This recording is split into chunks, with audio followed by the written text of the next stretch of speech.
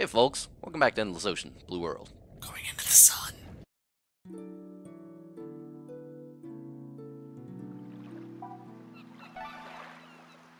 So, last time, what did we do last time? We did something last time. Something with Nancy.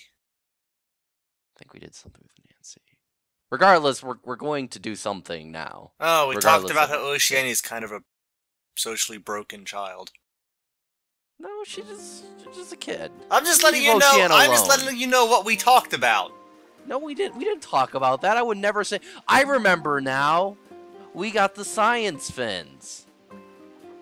But after we wrestled, Thanatos for that lady, so she could go find the sheet music, so we could go play the guitar. We didn't really wrestle Thanatos. Figuratively. I think you're blocking certain things out and substituting them with things to make yourself cooler.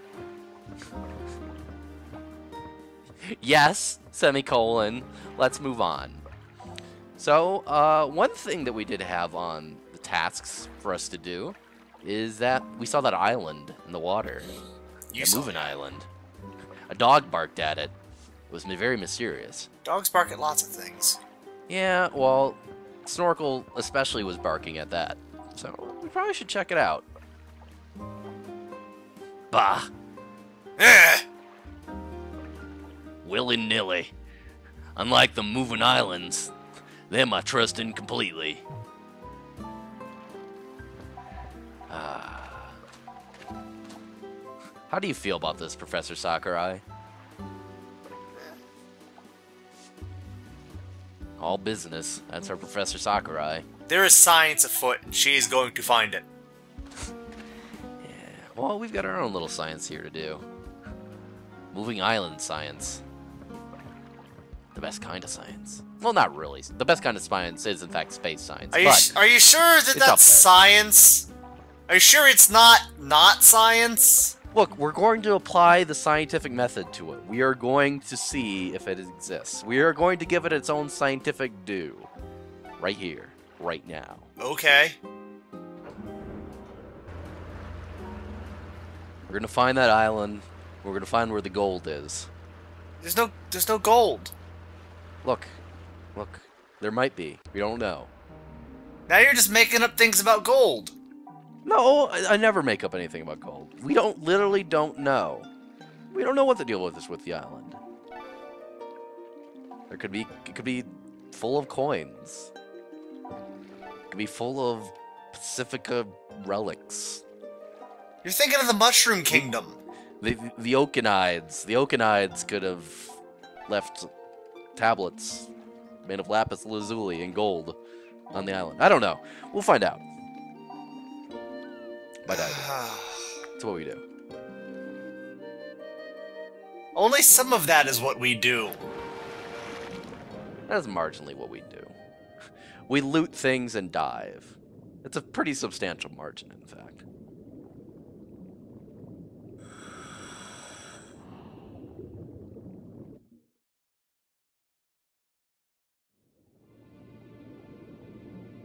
Alright.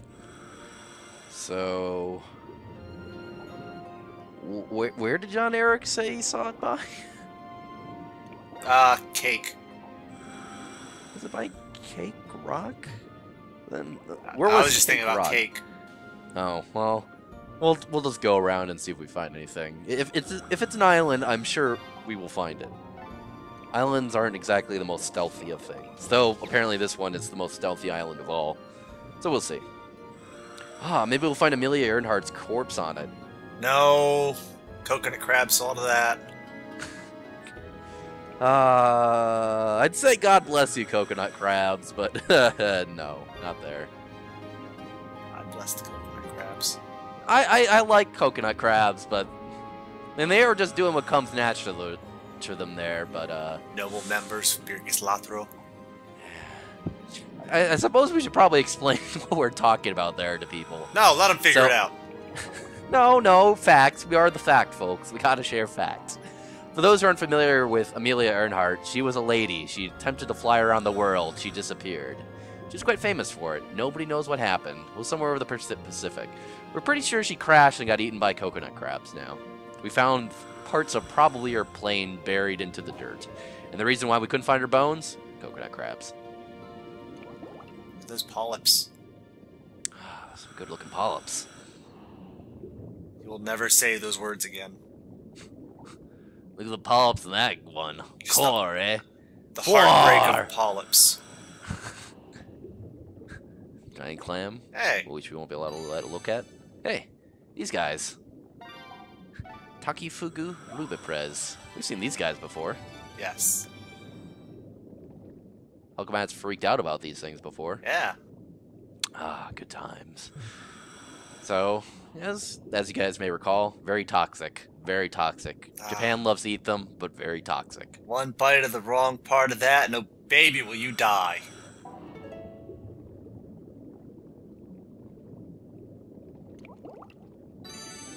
Oh, hey. Anemone fish. Let's see an anemone, too. For some reason. Finding Nemo. Kind of ironic, really, when you think about it.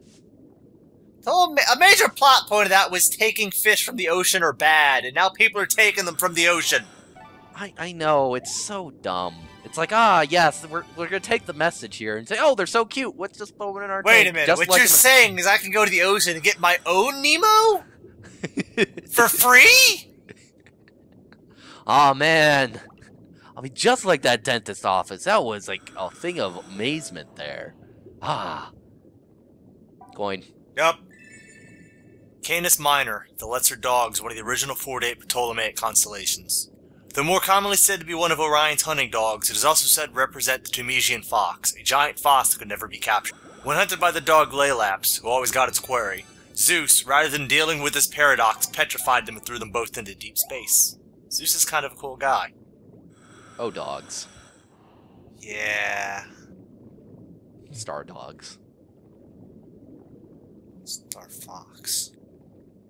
You shut your fucking mouth, General Pepper. I think we already looked at Yeah, those are just blowfish. Same clam or just a similar clam? I think it was. I think you just turned around. I don't think so, because I'm pretty sure I'm heading north now. I was facing south before. Oh, whatever. Let's look at this thing. Technically, you're headed north-northeast. Why I oughta. Come on. Come on. Your compass is facing away from that shrimp. I'm gonna have to release the secret mode of diving. Creeping The forward ultimate and power. looking down the hole. Yes. Unleash my true power. Perspective. Dun dun dun. Yes, we can change perspective. I never had any reason to do it until now. Just really had a look at that shrimp, huh? Yeah. That Randall's pistol shrimp. Pretty cool, those guys. They're okay. Yeah. So yeah, pistol shrimp, poor vision. But it can, you know, make a hole. So the goby has good vision. Hey, They hang out. They're friends. It's me. I'm the one watching that Watchman goby. And then he disappears like a ninja. Up. I just love the pistol shrimp just slowly inching its way forward, like, hey. So, up here. that goby has 2 different colors, and it doesn't matter which one you find. It counts for both of their entries in the Marine Encyclopedia. So congratulations. Awesome. That's like we found 5 fish at once. We're making good time here. Deserve a drink. You're underwater. Hey. And yet another sea anemone. Which is a good chance for me to talk about sea anemones. Talk about them. 4. Order you. The sea anemone is a predatory marine animal of the order Actineria. Named after the anemone, a terrestrial flower, sea anemones belong to the phylum Cnidaria, like its distant cousin the jellyfish, and its much closer relative, the corals.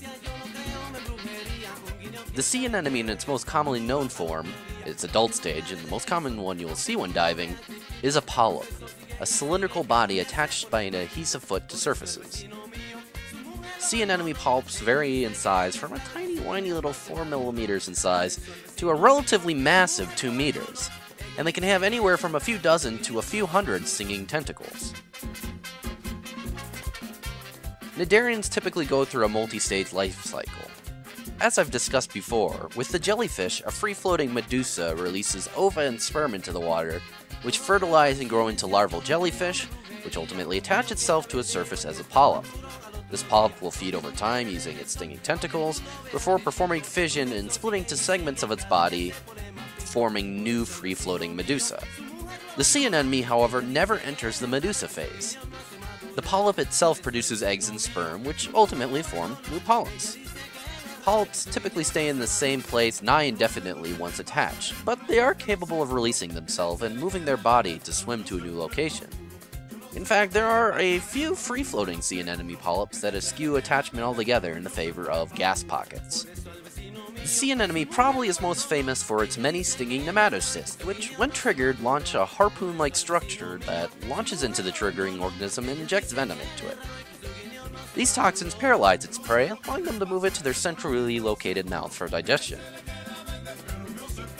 And what kind of prey does the sea anemone feed on? Well, anything that's really small enough that they can capture and eat. Fish and crustaceans, typically. But the sea anemone doesn't feed on all fish and crustaceans, mind you. In fact, the sea anemone is rather famous as a prime example of the kinds of complex symbiotic relationships that can be developed in the wild by very different complex animals, thanks to evolution. Anemone fish, also known as clownfish, are fish of the family Pomaxendridae, also containing those damselfish jerks. With vibrant yellowish and orangish coloration and vertical white stripes, they're quite distinct and visually interesting. But they're also engaged in symbiotic mutualism with sea anemones. See, not all marine animals are vulnerable to the sea anemone. A number of fish, sea slugs, and starfish have developed immunity to its nematocyst and will feed on their tentacles or the sea anemone entirely. The mostly stationary sea anemone has little it can do against this kind of attacker, making it extremely vulnerable beyond engaging in the old evolutionary toxin arms race. But through the anemone fish, the sea anemone has another ace in its tentacles. The anemone fish is also immune to the sea anemone's toxins, and in fact will dwell within its tentacles for protection. In exchange for this protection, along with scraps that it may have left over, the anemone fish in turn protects the sea anemone from predators, as well as from parasites. Not only that though, but the anemone fish actually excrete nitrogen, which helps support another symbiotic relationship the anemone tenders, that with single-celled green algae. Many sea anemone incorporate such algae into their gastrodermal cells. The sea anemone gets oxygen as well as food through the algae's photosynthesis, while the algae in turn are protected from microfeeders and receive relatively reliable exposure to sunlight. Everybody wins. But wait, there is more.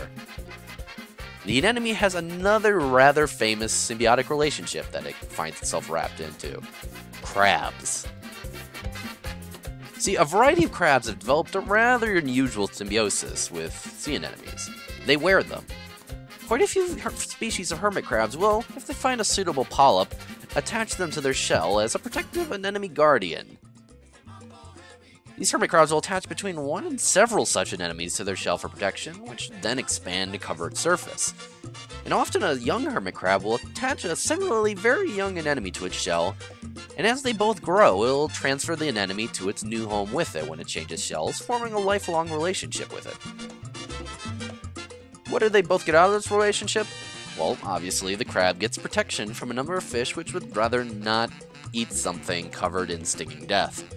The sea anemone, on the other hand, gets, well, food scraps. The crab will give it some sides, and it gets its own protection, of course, from the crab. There are some fish that will mess with the sea anemone, that don't want to mess with the crab, and it also gets some mobility. Crabs get around.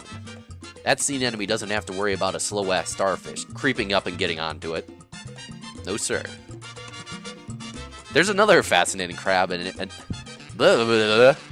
enemies are very hard to say. There's another fascinating crab-sea anemone symbiosis in that of the crab genus Libya, also known as the boxer or pom-pom crabs. They hold sea anemones in their claws. It is awesome.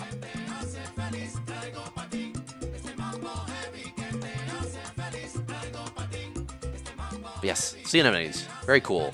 Very hard to say really quickly. Sea anemones. Sea anemones. Sea anemones. Ah. That's sea anemones. Well done. Thank you. You're welcome. I try. The crab grid was especially hard. Crab matrix. It was. Yeah. But let's move on. Self-entangled. For fish. For islands.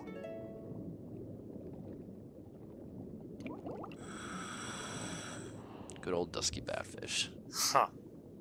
You're just gonna keep seeing those, and every time you do, it's just disappointment. Have you noticed that? I don't think we've been over here before.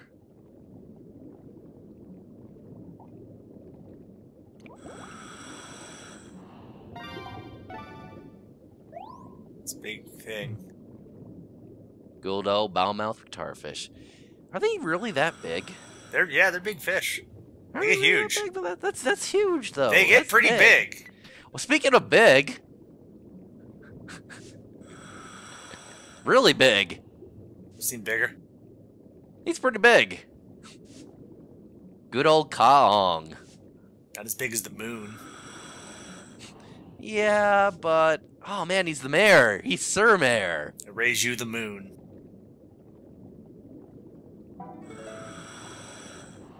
Ah, and a coin. Woo. Coin, then get out of here, Demoiselle. Triangulum is Latin for triangle. It represents a triangle. A triangle is a polygon with 3 sides. An early name for the constellation was Sicilia, because Ceres, the patron goddess of Sicily, supposedly begged Jupiter to chuck that fucker into the sky. Go figure. Geometric shapes. How lazy. Do love Sicily, though. Well, you would. Now in space form, apparently. Yeah. Let's go to Well, I love Astro this whale Sicily. shark. I love that its gills are animated. Yes. We actually had one How of these cool off that of is. Florida recently. Ah. I'm not sure what we're holding on to here. His face. His mayoral sash. It's invisible. Yeah. Only those of pure heart can see it. Well, does pure evil count? I mean, if you look, he's got that cloaking device on him. That's what those ripples going down his body are. Yeah, that makes sense. Well, he is a mayor and a knight, so makes sense. Yes. Thank you, Sir Fish. God bless He took Sir you Mayor. really southeast there, didn't he? A little bit. Which is not really where we were going, but we'll poke around for here. You don't know where Other we're stuff we going. missed.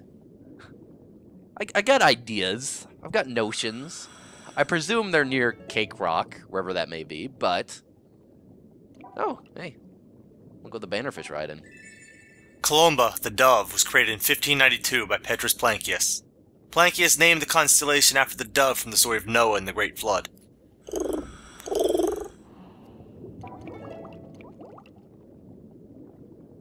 Yep.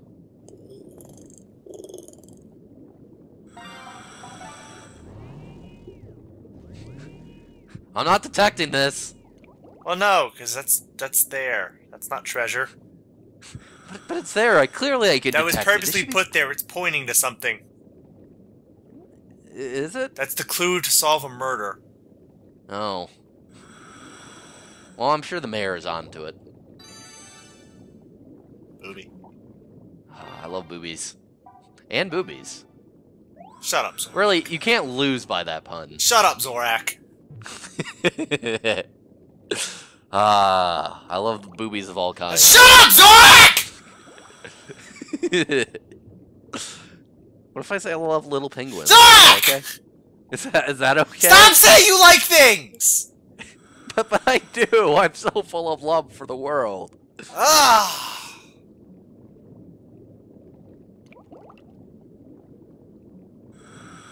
You lied to me, Demoiselle. Hey. Jump. Jump, jump, jump.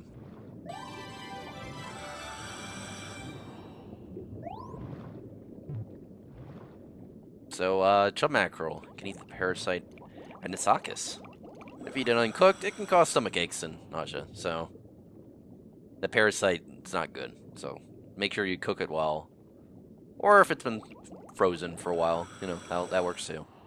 Weird thing about that parasite is the larvae infect fish, but the adults infect dolphins and whales. Huh. Those weird ones. Yeah, well, that happens. Parasites are hysterical like that. I don't know if I'd say that was hysterical. Haha, parasites.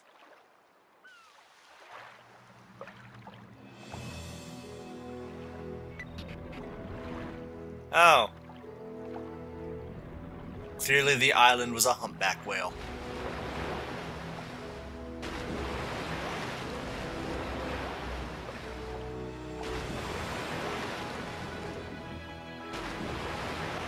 Sometimes I think the whales jump out of the water like that because they just suddenly think they're afraid of water. Sometimes I think they just hate water. I just want to punch it. They don't have fists to do it. So they gotta use their faces. There you go. Ah, whales, very majestic. Love a humpback.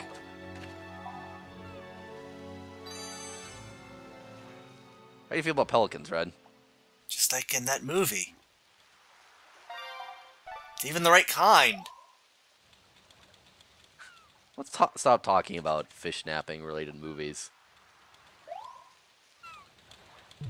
Hey, take it.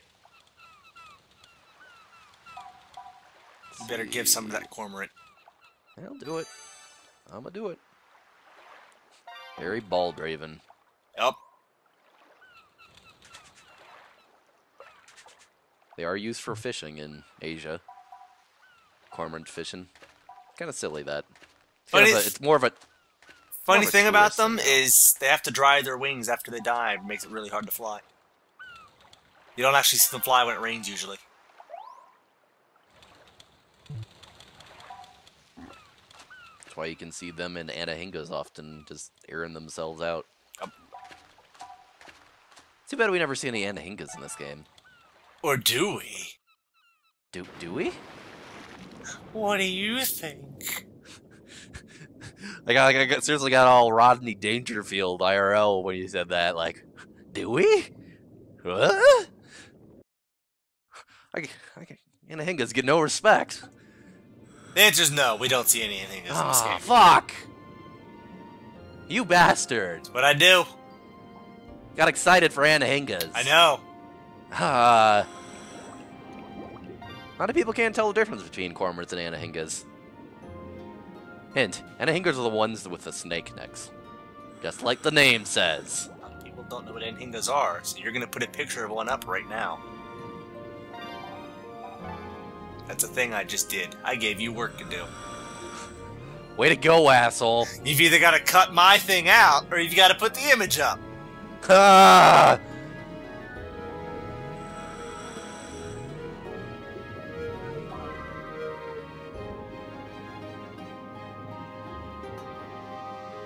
It's a jar. And take this jar. At the jar.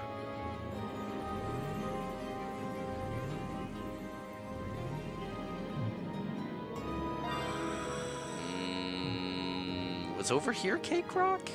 I think What's it's that Dolphin Rock. the big rock-looking thing. There's a bunch of big rock-looking things. I think it's the big round rock-looking thing that would look like a cake from above water. Like that one looks kind of cake-ish, I guess. I don't know. No, that's Dolphin Island.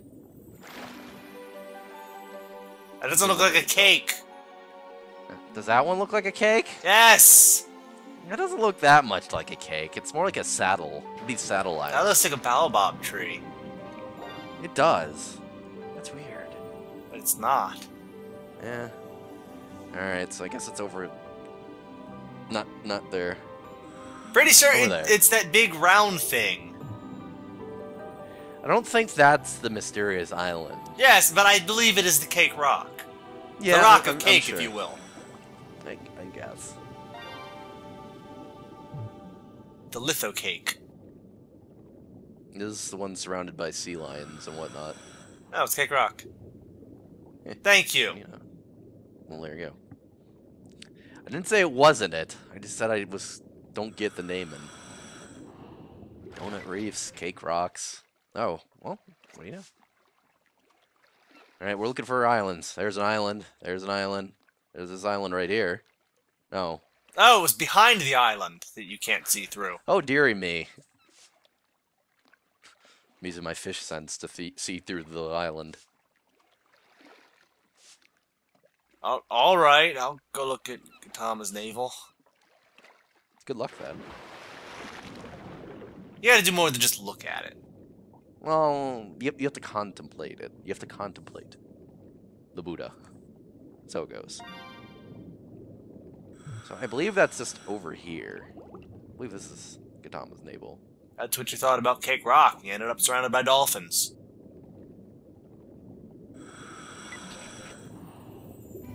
Holy mackerel. Holy mackerel, it's a holy mackerel! Also a giant turtle. Cacao Maharaja. Maharaja. Maybe you win the lottery. Yes! Turtle hero. Ah, only in the UK. Everywhere else you're a turtle ninja. Really? Also, this is the US version, not the UK version. That was a joke that you just didn't get, so we're good. Oh, I get it.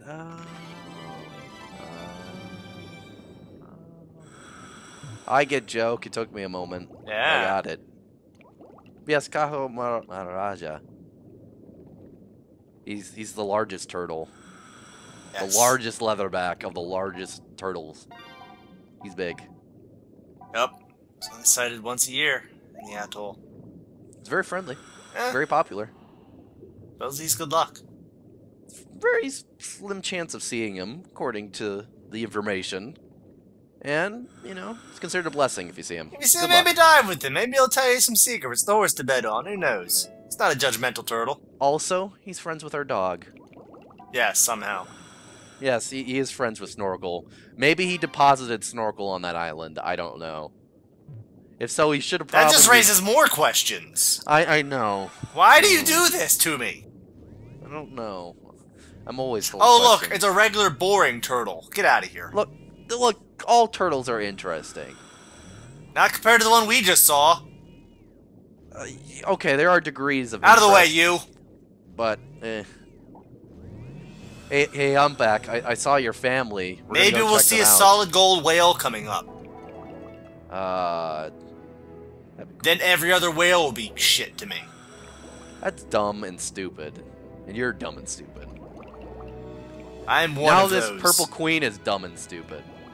But only that one. What do you mean, it's purple queen?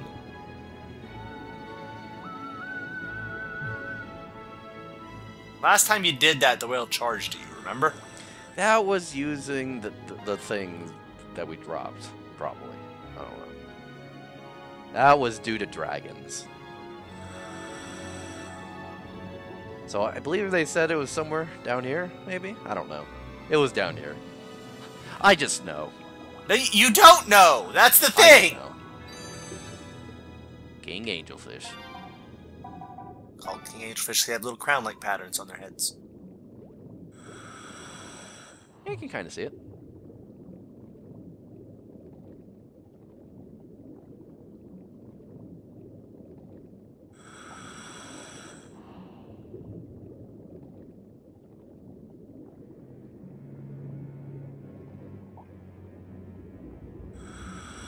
Swim down that. I'm gonna do it. Do it. Nothing bad'll happen. I'm gonna explore the deep depths. See what I find. First, I'm gonna look at zoom spots. Because Ocean is with me, and that just makes me this a zoom spot baron. Some spot baroness. Oh, well, yeah.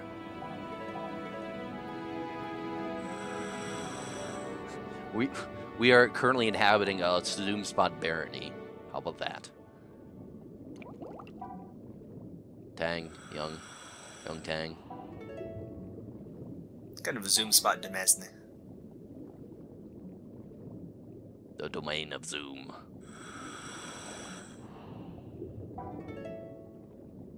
Alright, no, I think all these Zoom spots are basically the same. Yeah, they're just going to be those damn bannerfish.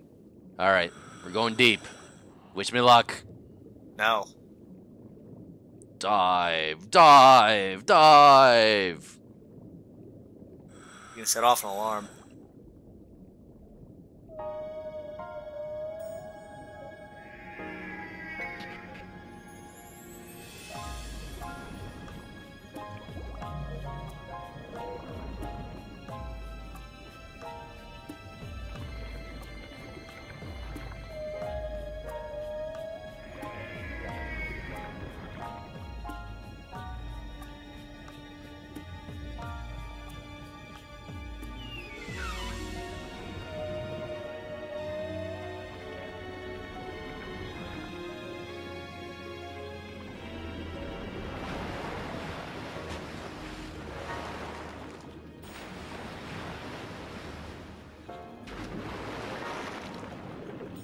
And then sometimes the game just does segments for us. Yeah, it's great. Oh. So I can just make stupid noises during them. I agree, Whale.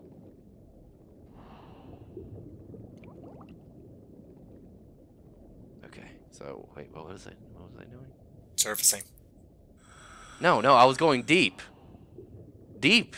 That was the opposite of what you said. Oh, Shannon doesn't think this is a good idea. Look. It's a brilliant idea. Aw. Nadine also doesn't think this is a good idea. Apparently not. Fine, we're going far. It's 3 against 1. I don't think this is a good idea. Eh. That's why. Well. This is as far and deep as we're getting here. Yup.